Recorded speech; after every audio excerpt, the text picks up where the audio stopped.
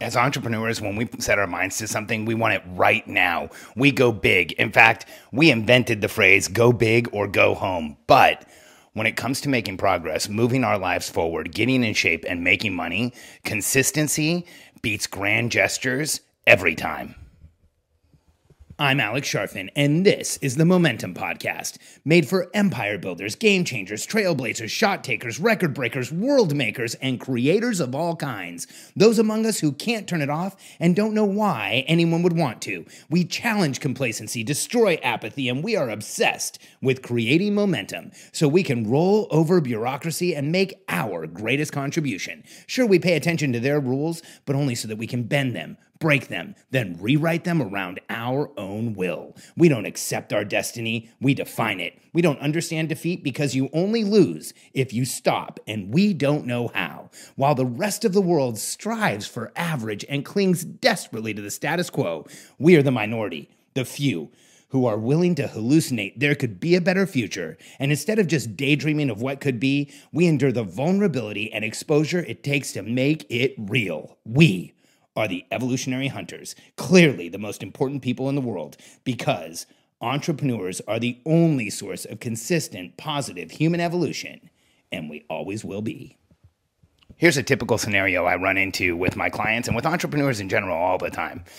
I'll have somebody attend an event or go speak or talk about how important it is that we treat ourselves holistically as an entrepreneur. I talk about being $1 million racehorse, and every entrepreneur I know, including you, is $1 million racehorse. You are capable of making millions of dollars, so you should treat yourself like one. I ask entrepreneurs things like, if you're not treating yourself like a professional athlete, I ask why, because we have the income and influence potential of professional athletes.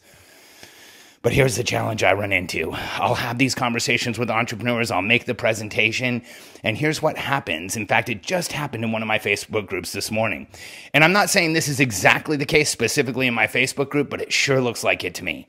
I had one of my clients sign in and say, as part of getting in shape and getting healthy, I'm going to run a half marathon in April. Does anyone else want to join me? Well, here's what I'm looking at.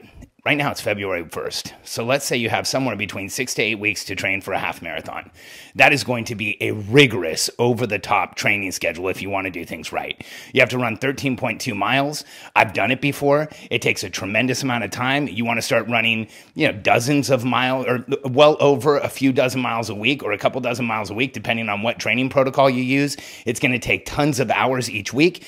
It's going to take a ton of time, and then when you're in the countdown, you have to start training for a marathon or a half marathon countdown. Now, you can ignore all of that, because what normally happens for entrepreneurs is they set an outcome like this. It's February 1. They've got a half marathon in April, and I've watched this tons of times.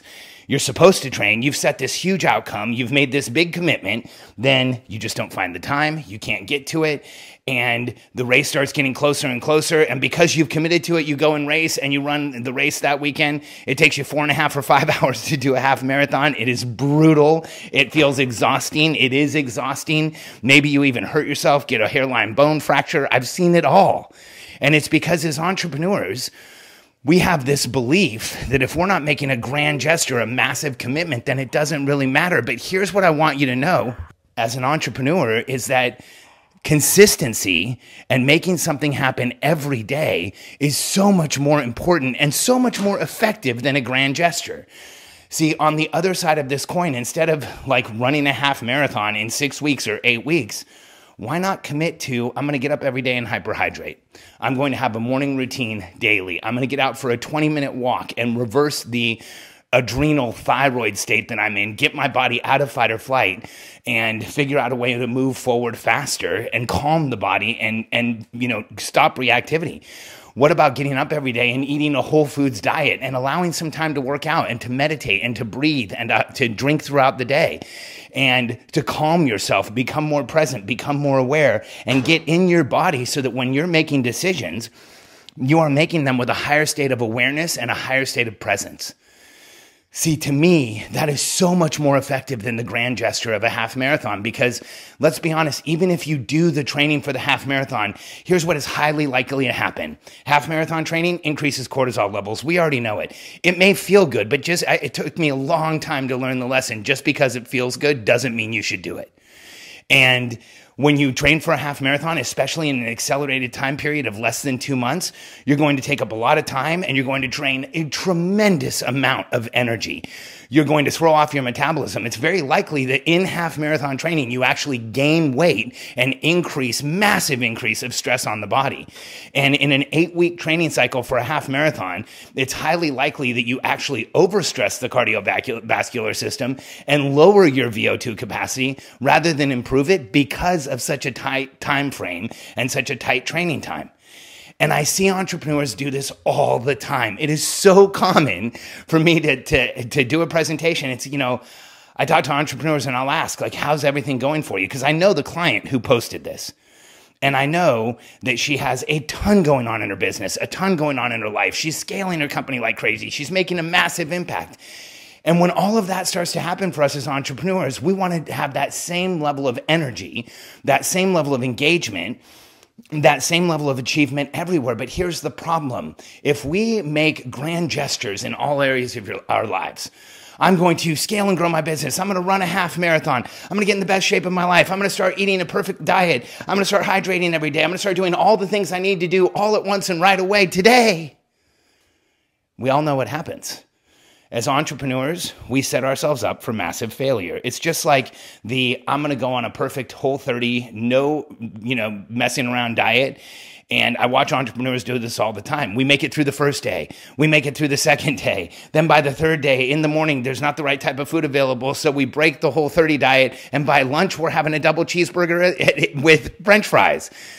Because consistency and simple daily habits are not as exciting as grand gestures, but consistency and simple daily habits are where real productivity changes, behavioral changes, and trajectory changes happen in our lives. Grand gestures may feel good. They may be exciting. They may be fun to talk about. We know that they're exciting to put on social media, and they look inspirational to the people around us.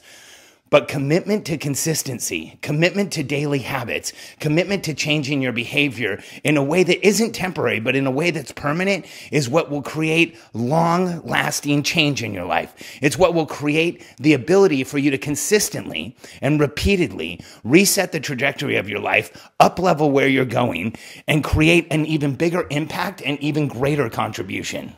When you look at the most successful entrepreneurs in the world, that's what they're doing. It may appear like they're all about grand gestures, but here's what happens. They're consistent, and then incredible things happen, and that's the grand gesture you're observing.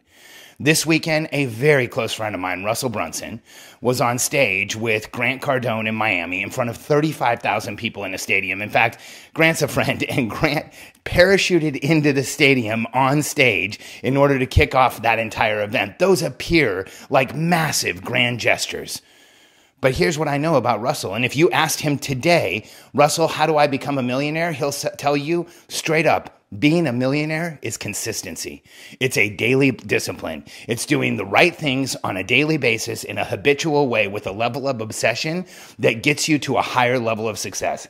I don't think Russell would tell you that it's about grand gestures and pointing your finger at the home run line or the home run wall and assuming you're going to make it.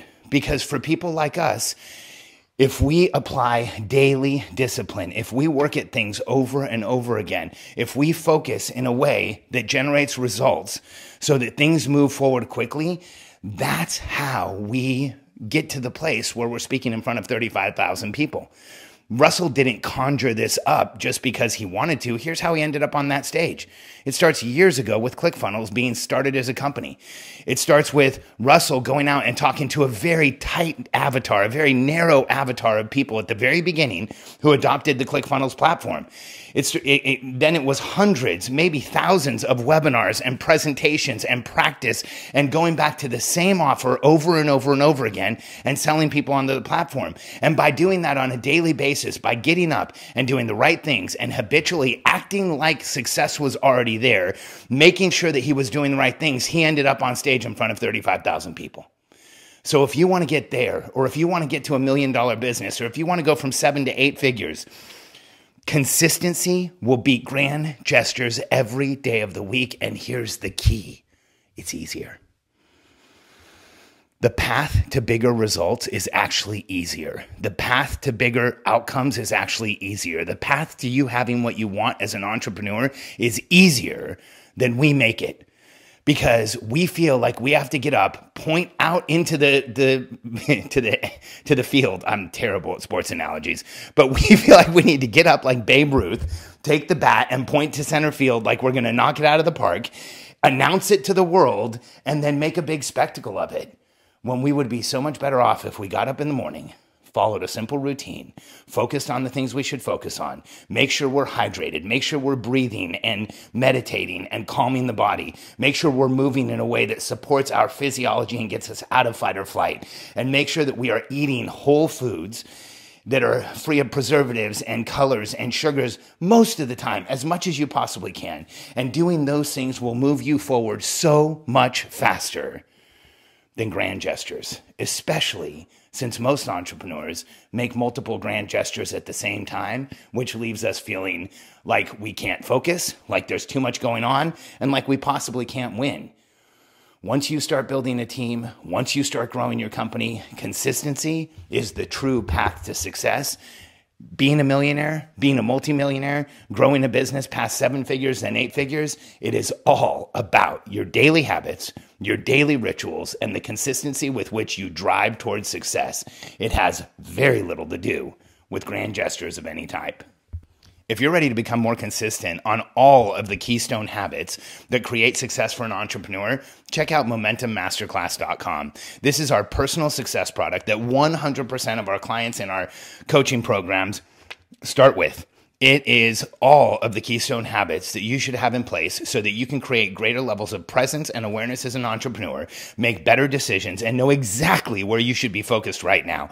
If you ask yourself once a week, what should I be focused on or what should I be doing? If you know you're not making the progress that you want, if you want a clear path to getting the results you want, the success you want, and the outcomes you want in life, go to MomentumMasterclass.com. Join hundreds of our students that have already learned how to lower the pressure and noise in their lives, stop limiting behaviors, and create momentum on demand. MomentumMasterclass.com.